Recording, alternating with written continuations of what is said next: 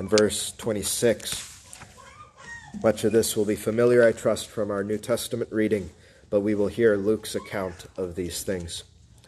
Let us set our attention now once again on the reading of God's holy word. These are God's words. Let us hear them in that way. Luke 23:26. And as they led him away, meaning Jesus, they laid hold upon one Simon, a Cyrenian, coming out of the country, and on him they laid the cross that he might bear it after Jesus. And there followed him a great company of people and of women, which also bewailed and lamented him. But Jesus, turning unto them, said, Daughters of Jerusalem, weep not for me, but weep for yourselves and for your children. For behold, the days are coming in the which they shall say, Blessed are the barren and the wombs that never bare, and the paps which never gave suck.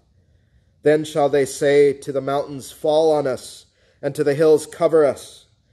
For if they do these things in a green tree, what shall be done in the dry? And there were also 2 other malefactors, led with him to be put to death. And when they were come to the place which is called Calvary, there they crucified him, and the malefactors, one on the right hand and the other on the left.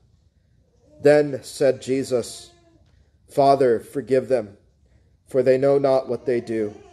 And they parted his raiment and cast lots. And the people stood beholding, and the rulers also with them derided him, saying, He saved others, let him save himself, if he be Christ, the chosen of God. And the soldiers also mocked him, coming to him and offering him vinegar, and saying, If thou be the King of the Jews, save thyself.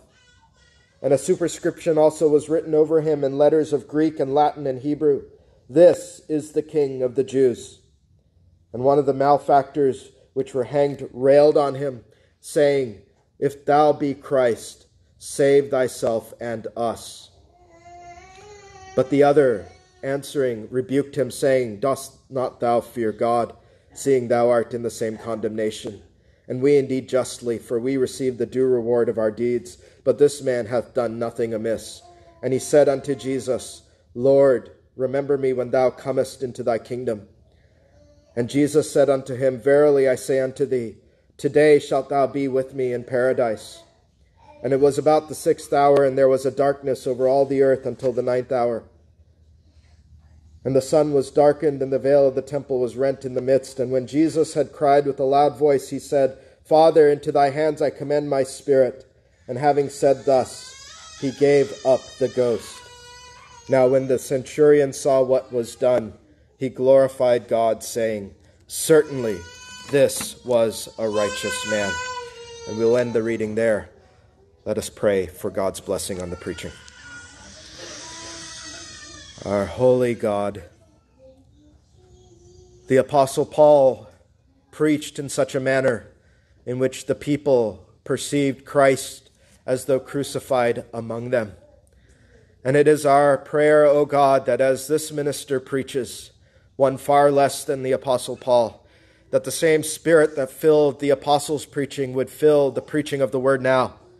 We pray, O Lord, that you would bless this preaching of the Word by the Holy Ghost's power, and that those who will hear the Word of God may perceive Jesus Christ and him crucified among them, especially those who are going to partake of the Lord's Supper. And for those who do not know Christ, may he be powerfully present to their mind and heart, that they would flee to him and take our crucified and risen Savior. And so as we hear the word of God, Father, trusting in the Spirit's power, we pray that we would behold the Lamb of God, which taketh away the sin of the world. And we ask this in Jesus' name. Amen. Well, with the Lord's Supper now set and before us, we must prepare even now in this preaching, not just in the week that came before us. We must prepare even now to come to it by affectionately meditating on the Lord's suffering and the Lord's death, such that when the bread is broken and the wine is poured into the chalice, we might partake of those emblems of his suffering with faith, hope, and love for our Lord Jesus Christ, that by the word of God that we hear now, the Spirit would renew our minds and open our hearts to truly and really commune with Jesus Christ by the Holy Spirit's operation in the sacrament. And so for our communion sermon, our action sermon, we consider the first saying of our Savior on the cross. As you might know, our Savior said 7 words. He had 7 sayings from the time of his crucifixion until the time of his death. The first is here in our text. Father, forgive them, for they know not what they do. The second, and we actually read it as well. Verily I say unto thee, today, he said to the thief, thou shalt be with me in paradise. The third, when he said to his mother, woman, behold thy son, and to his disciple, behold thy mother. Fourth, and perhaps then the center of all the sayings, my God, why hast thou forsaken me? Fifth, I thirst. Sixth, it is finished. And seventh, Father, into thy hands I commit my spirit. All 7 sayings of our Lord Jesus Christ have great spiritual meaning. And taken together, they teach us greatly of the sufferings of Christ for our salvation and how complete a salvation that he has won for us by his own work, his own travail. And when put together, they teach much concerning the heart of God as on display in Christ on the tree. The heart of God for us sinners. And it is these 7 sayings then, as we think on our texts that we have even read thus far, they come alongside man's depravity, don't they, friends? Which requires us to have a great Savior. One who will forgive even the chief of sinners, even one who would crucify him. And so today, before we partake of Christ crucified, let us affectionately meditate on this first word on the cross. Father, forgive them, for they know not what they do. And God willing, we'll do it under 3 meditations. First is the setting. Second is the substitution. And third is the supplication. And so our first meditation is the setting. We must consider the setting in which our Savior uttered these words on the cross, these first words. For in contrast to the brutality and the horror of the scene that is set before us, what is it that shines forth as a contrast? The mercy, the merciful and propitious heart of our Savior on the cross. This is your Savior, child of God, that you see before you. These words, as he was lifted up on his cross and fastened in place to it, beckons every sinner, even the chief, to come to him for rest and for forgiveness. As he said in John 12:32, and I, if I be lifted up from the earth, will draw all men to me. And whenever our text is read, whenever our text is preached of a truth, he draws all men to himself. He draws sinners to himself. He draws the unconverted, have faith in me. He draws the converted to replenish their faith and hope and love in him, especially as these words are given meaning, richer meaning at the table of the Lord. His very first words, think on it, friends, words of forgiveness. They proclaim that no matter how grievous your sin, all can be forgiven in him. Even those who crucify him may come to God through him for forgiveness. And as you see the heart of the Savior, you who are contrite, you who are brokenhearted over sin, you find your warrant to come to the supper by your faith in a Redeemer who is desirous to forgive you. And as we consider now the setting with those words before us, remember what preceded verse 34 to really see the astonishing heart of the Savior. You contrast here the cruelty and the barbarism of sinful men who crucify the Lord of glory. In our New Testament reading in Mark 15, we read that before this, the Jews cried out, "Crucify him! Let his blood be on us and our children." Then Pilate's men scourge him. They plow his back and they strip him bare, and twisted on his glorious brow a crown of thorns. They mock him, they spit at him, and they smote him, his precious head beaten by cruel sinners. And finally, they crucified him in verse 33. And when they were come to the place which is called Calvary, there they crucified him. They nailed him to the cross, boys and girls, and the malefactors, one on the right hand and one on the left. They nail him to the cross, and they purposefully set him between two of the worst men on the earth, two great malefactors. Why? To showcase him, to mock him, and to set him before all the earth as the chiefest of criminals. To put the Savior between two of the worst, saying he is worse than them. He is the chief of criminals. Though he had committed, of course, no crime, Pilate said, what? "I find no fault in him." And more certainly than Pilate's words, you know from the testimony of God in the Holy Scripture that our Savior had committed no sin at all. What had he only done? He'd only loved God, and he had loved his neighbor. That was all he had done in his life on the earth, right? What had he done? He had preached, he had healed, he had blessed, and he had shown love and grace to sinful men and women all through his 3 years of ministry. But in return for his love, enmity. Psalm 109 verse 4, "For my love they are my adversaries." What a solemn thing that is. So after all this then, right, and you think of him crucified, now he is considered as the chiefest of criminals, and though he had done no wrong, the sinner might wonder at this. What would the first words of the Savior on the cross be after this cruel treatment? Would he cry out for mercy for himself? "It's too much for me."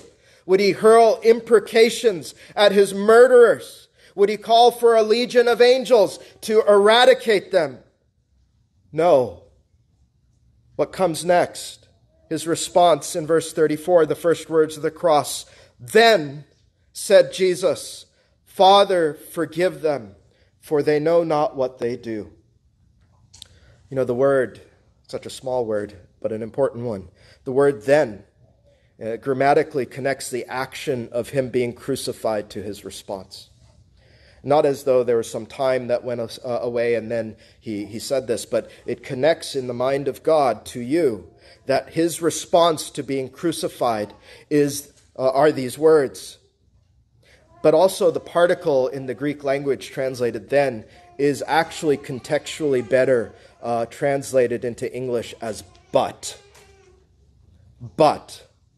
And so what God wants you to see is not just connective tissue here in terms of time, but instead he wants you to see cause and effect. It sets in contrast what is in the heart and mind of sinful man, of evil man, and the pure heart of our Savior. That in response to all the barbarism, the gouging of his flesh, the tearing of his beard, the mocking, the spitting, the crucifixion, being hoisted and mocked as the worst of all criminals, our Lord did not revile in turn, but prayed for the forgiveness of those who would brutalize him. "Father, forgive them, for they know not what they do." Beloved, these words, they are an open window, so to speak, for you into the very heart of your Savior. Because the first response of a person to cruelty is really revelatory of what is in their heart, isn't it?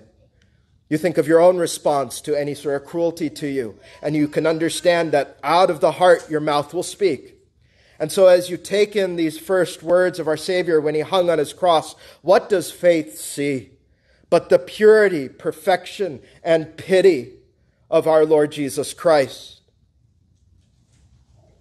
But you also further see a contrast between the light in Christ and the darkness of sinners.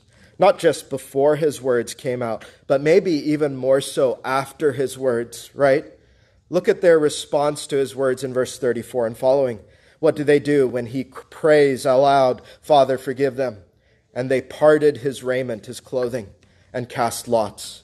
And the people stood beholding. And the rulers also with them derided him, saying, "He saved others, let him save himself, if he be Christ, the chosen of God." And the soldiers also mocked him, coming to him and offering him vinegar and saying, "If thou be the King of the Jews, save thyself." He prayed that they would have mercy. In response, they part his clothing. They deride him. They mock him. They mock his salvation that he had come to purchase. They mock his prayer of forgiveness as well.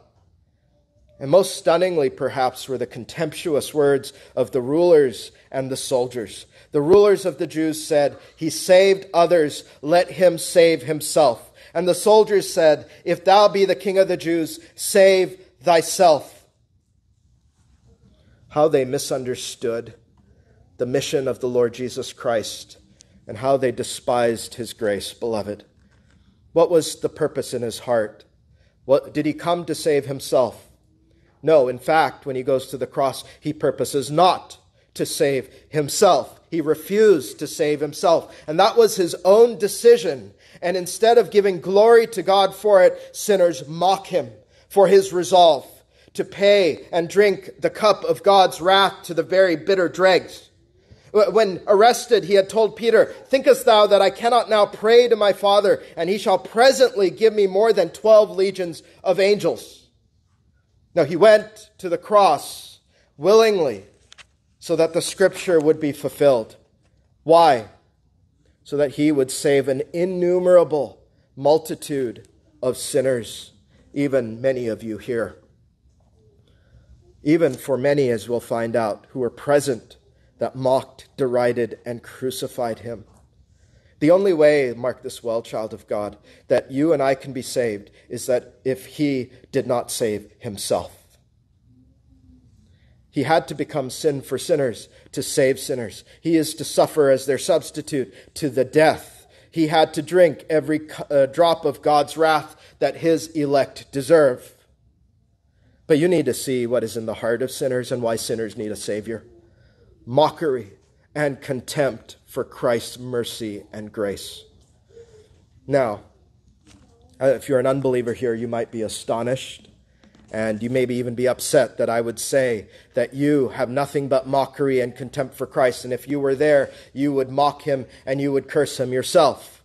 And you might say, "I certainly would not have done anything like these men were I before Christ crucified." Really?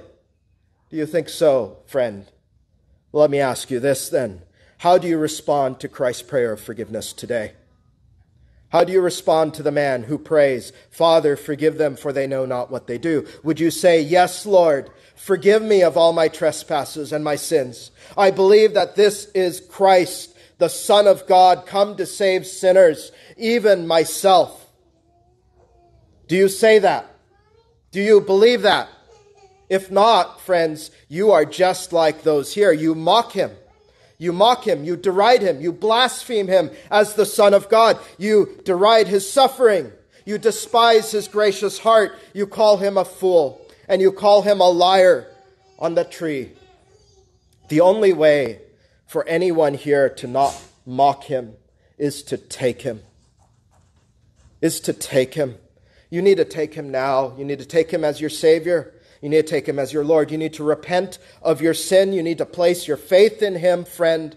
You need to trust him. You need to receive him. And you need to take him for all salvation.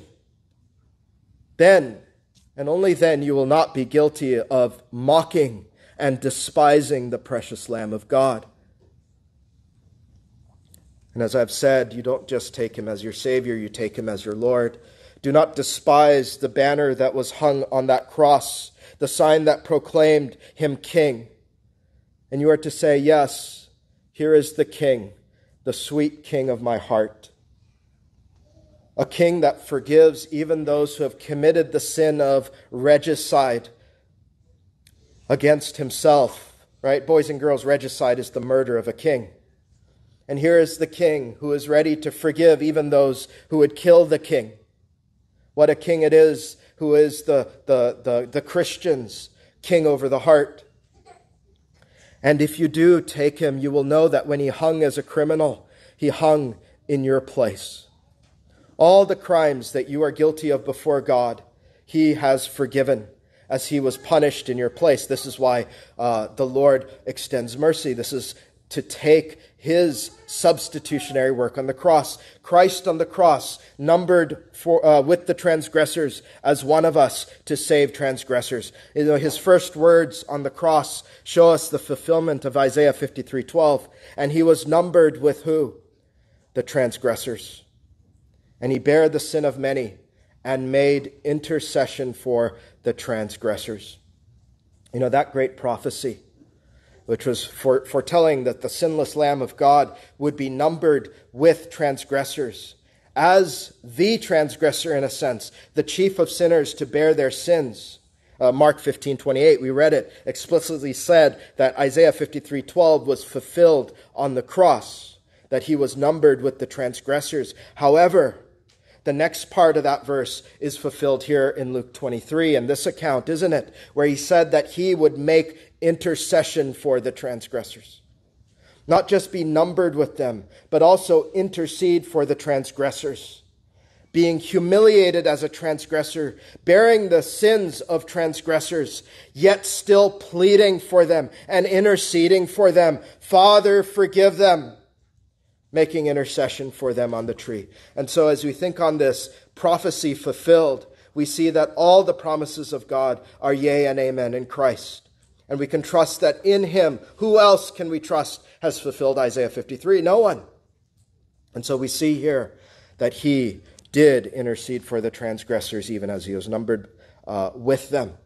And that prophecy and that thought of being numbered with transgressors leads to our second meditation, which is the substitution. And as you think on his first words pointing to him as your substitute, beloved, you remember the nature of Christ, right? Our Lord Jesus Christ is very God and very man. Yet one person, he is one Christ. His divine person, as we are fond of remembering, took on our human nature. And yet that human nature is without sin in the incarnation. Now, as we investigate his first words on the cross, we note something which passes us by often. There's something odd about them at first, right? For those of you who have studied the Gospels, you find here a prayer to his Father for forgiveness.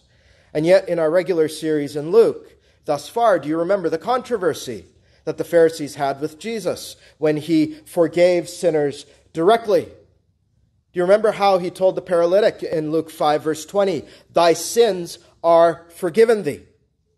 He directly forgave the paralytic, right, which infuriated his enemies. And the scribes and the Pharisees began to reason, saying, who is this which speaketh blasphemies? Who can forgive sin but God alone?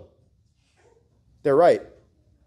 Only God can forgive sins. And so we see that in Luke 5, right, Christ is asserting his divine prerogative as God to forgive sins. Directly so, he can forgive sins as God. Yet here on the cross is something very different. Does he declare forgiveness as God? No. Instead, he prays to his Father. Why? Because on the cross, our Lord Jesus Christ willingly laid aside every divine prerogative. Why? So that he could suffer entirely as true man, to be our perfect substitute in our own nature. He would suffer entirely and totally in the human nature. Where the divine nature comes in is to uphold his humanity from utter collapse, from the power and wrath of God for an innumerable multitude of sinners. This is a wrath that no mere man could endure, but there was no consolation even in that for our Lord Jesus Christ. You know, it's really, maybe the illustration is Aaron and Hur holding up Moses' hands. But there's no consolation for our Lord Jesus Christ in that. He must suffer entirely and totally as man. His human soul on the cross received the fullness of the power of God's wrath against him. Consider Philippians 2:5-8. Let this mind be in you, which was also in Christ Jesus, who being in the form of God, thought it not robbery to be equal with God, but made himself of no reputation, and took upon him the form of a servant, and was made in the likeness of men. And being found in fashion as a man, here's his humiliation. He humbled himself and became obedient unto death, even the death of the cross. On the cross, it is his humanity that is meant to shine forth. The weakness of the human nature.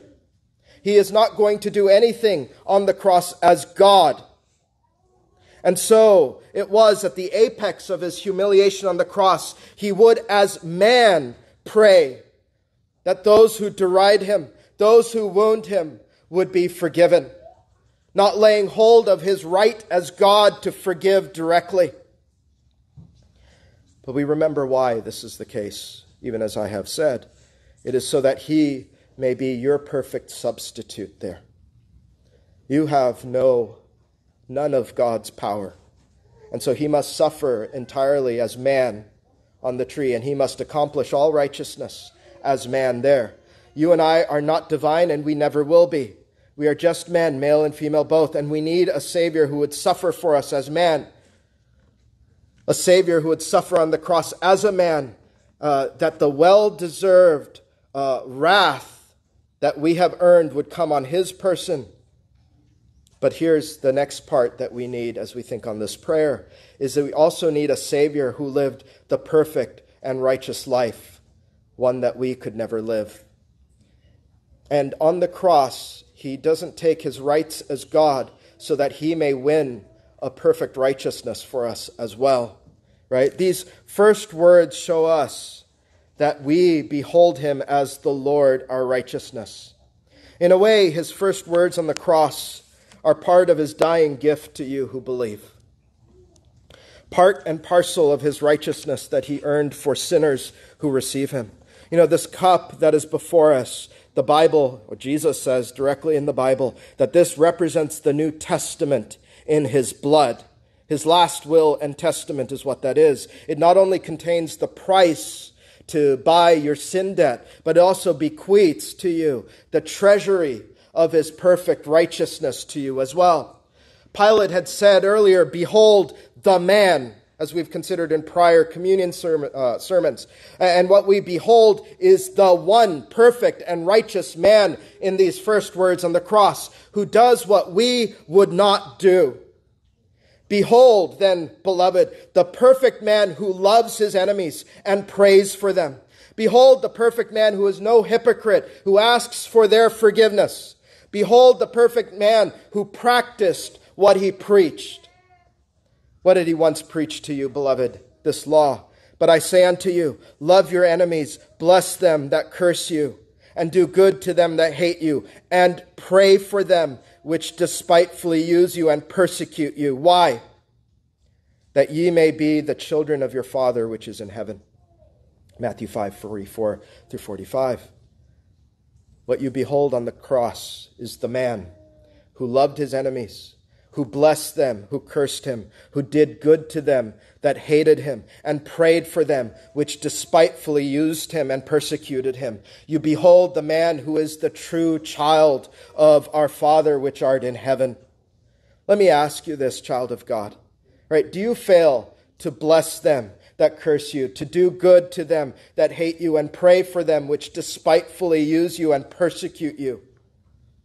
And you ask then, don't you, as you struggle, and I do too, how then, according to Matthew 5:45, may I be a child of my Father which art in heaven? Would the Savior's own words not condemn me because I am not prone in the heart to do these things? Yes, the Savior's words on that Sermon on the Mount would condemn us all. And so as we think on that, would you, child of God, lift your eyes up and consider Jesus Christ, Son of God, your righteousness, lifted up on the cross. Even as that bread is broken before you and the wine is poured out, would you behold Christ, your righteousness, broken for you? He did not just, the Bible says, bleed for your sins to wash them all away. But on the very day you believed, he gave you his own perfect righteousness, the thing that you never could have in yourself. 2 Corinthians 5:21. For he hath made him to be sin for us, speaking of Jesus, who knew no sin, that we might be made the righteousness of God in him. Why is Christ made out to be the chiefest of criminals? For the chief of sinners. Why? So that you, the chiefest of sinners, might have his perfect righteousness. Not just your sins washed away, which we praise God for, but that you might have his perfection imputed to you as well.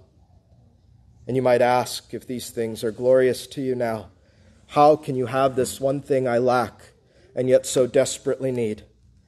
And may you and I both praise God for the simplicity and the ease in which Christ has made this available to you, to the worst of men and women. It is by faith alone, Philippians 3:9. And be found in him, the apostle says, meaning Christ, not having mine own righteousness, which is of the law, but that which is through the faith of Christ, the righteousness which is of God by faith. You know, his sixth word on the cross, it is finished, testifies not only of his atoning for your sin, but also that he has won a perfect righteousness for you, child of God. And he has obeyed every precept of God that we fail at.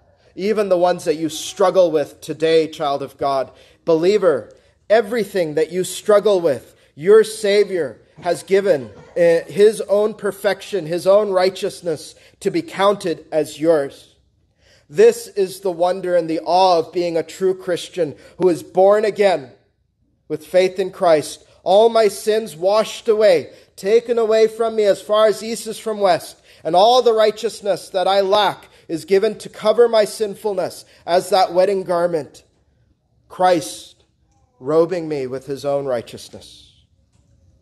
And if you want to see how glorious and spotless this righteousness is, I want you to see how far it even excelled Stephen's, right? That first martyr of the church. And you recall that, we often link these texts together, right? Stephen responded similarly when he was being martyred. But you see that Stephen needed Christ's perfection. In Acts 7, as he was being martyred, we read, and they stoned Stephen, calling upon God and saying, this is Stephen, Lord Jesus, receive my spirit. And he kneeled down and cried with a loud voice, saying, Lord, lay not this sin to their charge. And when he had said this, he fell asleep. That it means he died. What's the order in Stephen's martyrdom? First, he prays for his own soul. And then second, he prays for the souls of those who murder him. But in the Lord Jesus, that was reversed, wasn't it? He first prays for his murderer. And it won't be until the very last, his seventh saying, where he commits his own soul to God. Why do I point that out, and why have better men than me pointed that out? This is the utter perfection of the righteousness that you possess by faith in Christ. Completely unassailable, completely impregnable. Why we see then in Christ how this word is fulfilled. Who shall lay anything to the charge of God's elect? It is God that justifieth.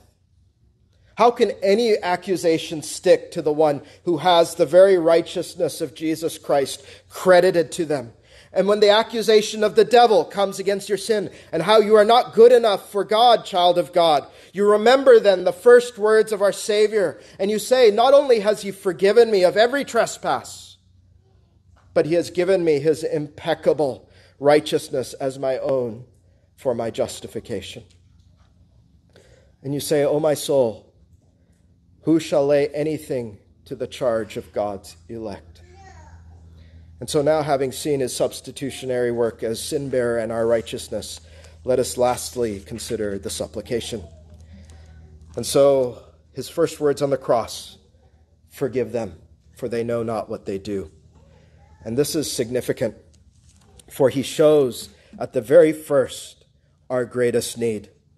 which is to be forgiven for our sins, to be forgiven of our treason to God, for the breach of all of his commandments, as we confessed even in our opening prayer this morning. We are all transgressors of God's law, friends, and our greatest need is forgiveness. And so we praise God, don't we, as we see and we apprehend by faith in the Word of God this great need that every man, woman, and child has. We praise God that this is precisely what is immediately in the heart of the Lord on the cross. It's his first thought. And so that settles your soul, beloved, to know that in his mind and in his heart was his great work, which is to procure forgiveness for you and for me. If you ache for forgiveness and you wonder, is the Lord reluctant in forgiving a sinner such as myself? He wants you to see the first word on the cross. It was first in my mind as your mediator on the cross. Forgive them. Before you have ever sought out forgiveness from me, I have had it in my own heart towards you. And so you need to be settled at the table, sinner. Your forgiveness was no afterthought to the Lord. Even before he thinks on his own spirit and commending it, right again, we remember the reversed order from Stephen. He is thinking of forgiving his people. It is present in his heart. It was his heart's disposition that even in misery, he remembers mercy. It's his first words. And not only does the Savior pray for our forgiveness, he also gives a reason. For they know not what they do. Now, the astonishment of this word really does show how far our forgiveness or his forgiveness reaches. Consider what it is. What is it that they did not know that they had done? And I think that when you meditate on that question, you are astonished by how far the forgiveness of the Lord Jesus Christ goes, and the Father's forgiveness as well. It was not that they were ignorant that they had crucified a righteous man. No, their ignorance was that they did not know that they had crucified God in the flesh. Paul wrote in 1 Corinthians 2 verse 8, for had they known it, this is the critical phrase, for had they known it, they would not have crucified the Lord of glory. This is ultimately more than any lack of knowledge of crucifying a man who was innocent. Is really what's at the core of our Savior's prayer. They crucified God. They knew not what they had done in that they had crucified God incarnate. Because Christ's divine person, he is the Son of God, counts his humanity as himself. And so to crucify his manhood is to crucify God. Now, what greater, what more heinous sin can you imagine of than that, child of God? Is there a greater sin that man could possibly commit? No, there isn't. Jesus knew full well when he prays for their forgiveness who he is, God in the flesh. And he knows full well what these had done. Yet he prayed that even these would be forgiven of even this greatest and most terrible sin of all. So does this prayer, these first words, beloved, not show you how far his intercession will go? What lesser sin do you fear he has not forgiven of yours? We had read in Zechariah 12:10, and I will pour upon the house of David and upon the inhabitants of Jerusalem the spirit of grace and of supplications, and they shall look on who? Upon me, whom they have pierced. This is God speaking. They will look on me whom they have pierced, and they shall mourn for him as one mourneth for his only son, and shall be in bitterness for him as one that is in bitterness for his firstborn. When your heart is open to know the truth that you have crucified Christ, and I too, not just the men who were there today, that day, but everyone who believes has crucified Christ, because our sins have pierced him with many sorrows. We mourn. Why? Because we have crucified the Lord of glory. And our soul finds bitterness in that thought. How can we possibly, we ask then, as we mourn, be forgiven of this greatest and most heinous sin? I have injured the adorable, spotless Lamb of God, God's own fellow, God's own Son. And you might be tempted to say, surely there is no forgiveness for me. But isn't there? Isn't there when you hear the first words, Father, forgive them, for they know not what they do? Sinner, can you doubt that the Savior has a heart to forgive you? When he is willing to forgive both regicide and deicide, that is, boys and girls, the attempt to kill God, seeking to murder God, how can you believe that he will not forgive any other sin of yours? At the table, then, you find the word of forgiveness for every sin. Not just one sin, not just little sins, but the most heinous sins of all. For what sin can compare to crucifying the Lord of glory? And these words then preach the fullness of the forgiveness that he has bought for you, child of God. And they also show you, praise be to God for this, that he also forgives sins that you are still ignorant of. Father, forgive them, for they know not what they do. And that teaches, first of all, that sinning out of ignorance of God's law is still sin. You need to be forgiven for that. And Christ does forgive in his people sins of ignorance. It does not give you and me a pass. It needs forgiveness. And that one thought, as we consider this Bible before us, with all the ways that we can sin before God, can torment you, child of God. That I sin, even today, in ways that I am ignorant of still. The more, and I'll just say this as a personal note, the more I dive into God's word every day, the more sins I find in my heart that are being revealed to me. And there are sins you and I will still discover until the day that we die, and we will die in ignorance too of things that we have done against the glory of God. And that's not God's fault. His word is very clear on our duties. It's the stupidity of my mind and the hardness of my heart that refuses to examine itself according to the word. But David prayed, didn't he, in Psalm 19:12, who can understand his errors? Cleanse thou me from secret faults.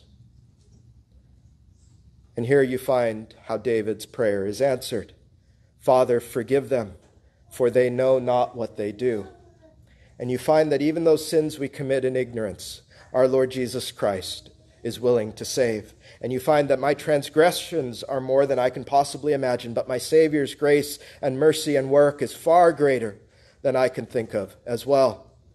The Old Testament showed you this, that sins of ignorance could be atoned for solemnly by a sacrifice made by fire, Numbers 15:25.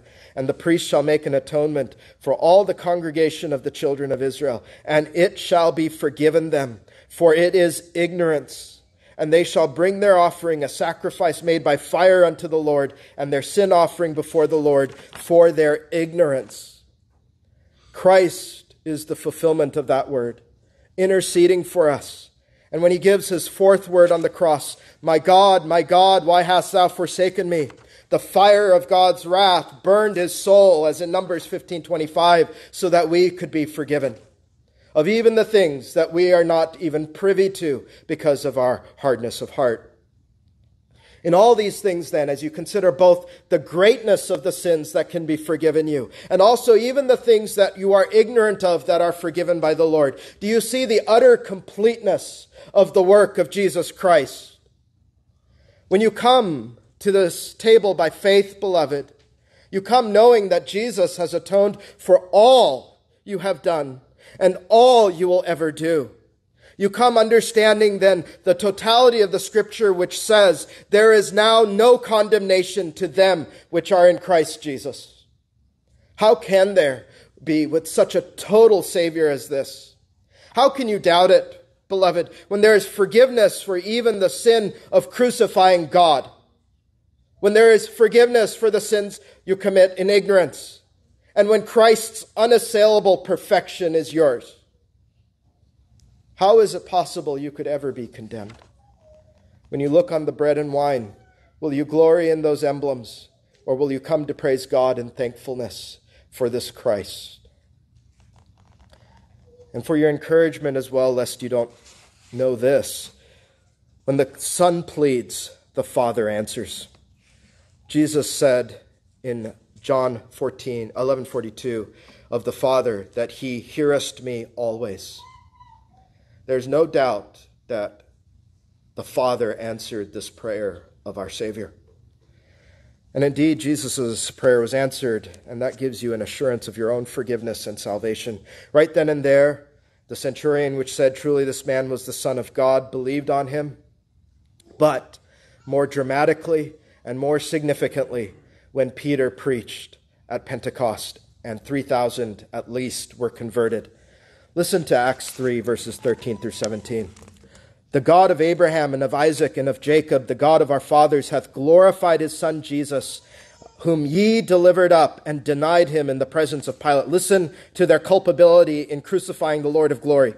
When he was determined to let him go. But ye denied the Holy One and the just, and desired a murderer to be granted unto you, and killed whom? The Prince of Life, whom God hath raised from the dead, whereof we are witnesses. And his name, through faith in his name, hath made this man strong, whom you see and know. Yea, the faith which is by him hath given him this perfect soundness in the presence of you all. And listen to this. And now, brethren, I wot that that through ignorance ye did it. That through ignorance ye did it, as did also your rulers. What did Peter preach? You killed the Prince of Life. You killed the Lord of glory, but you did it through what? Ignorance. What did Jesus pray? Father, forgive them, for they know not what they do.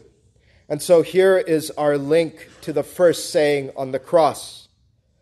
Beloved, let me put it this way. Why were 3,000 converted? It is because Jesus had prayed for them. Not because Peter preached a mighty fine sermon. That's an instrumental cause, sure. But the efficacy of his preaching was sourced in that Jesus had prayed for them. And that the Father hears him always. Showing you, right, that Jesus' prayer of forgiveness is never in vain. And the Father was pleased with Christ's sacrifice and prayers. And therein is something sublime for you, child of God, the believer. Why are you saved? Why are you converted? Is it not because Jesus has prayed for you, and you specifically? Even for Peter, who did the preaching that day, did Christ not have to pray for him first? Just a chapter before our text in Luke 22.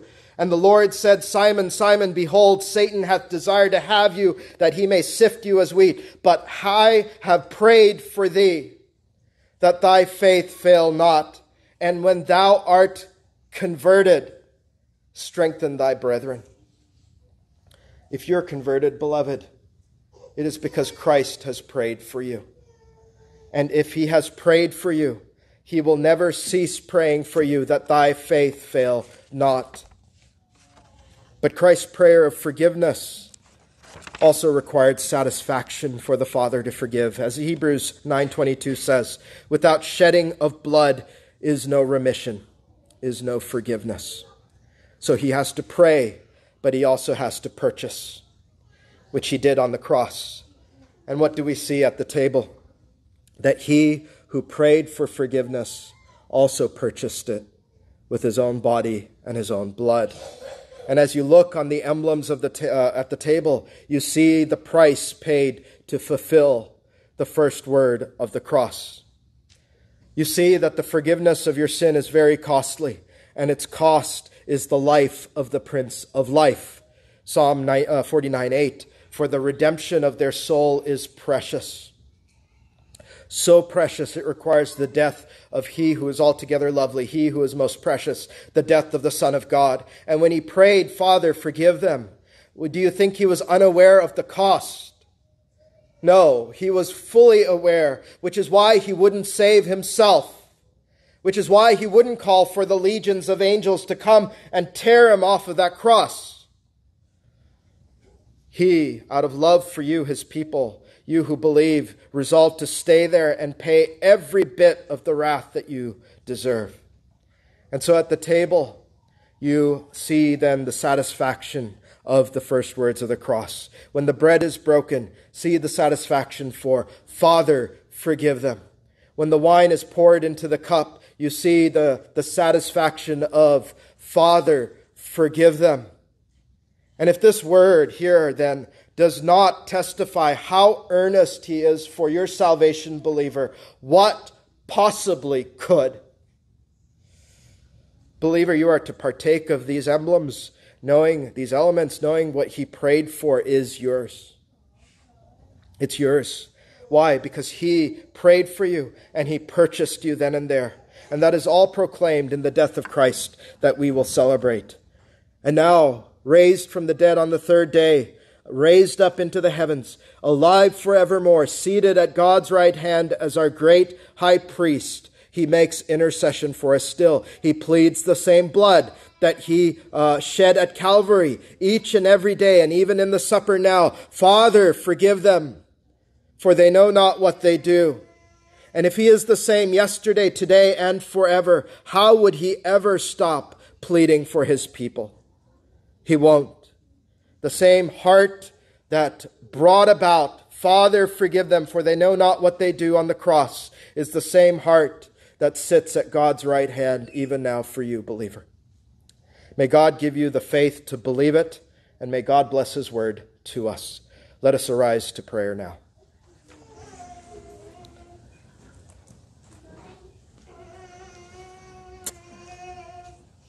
O Lord of heaven,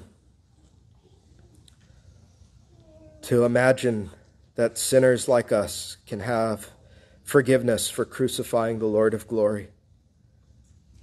We say it is too much, O Lord, to know that we can be forgiven even that. It's too much to know that we who struggle with loving even our enemies can have the perfect righteousness of Christ, who prayed even for us, his enemies. And yet, Father, we see the love of God in these things, and yet our hearts are so slow to believe, and they're so slow to give praise to God for such wonderful things as he hath done for us.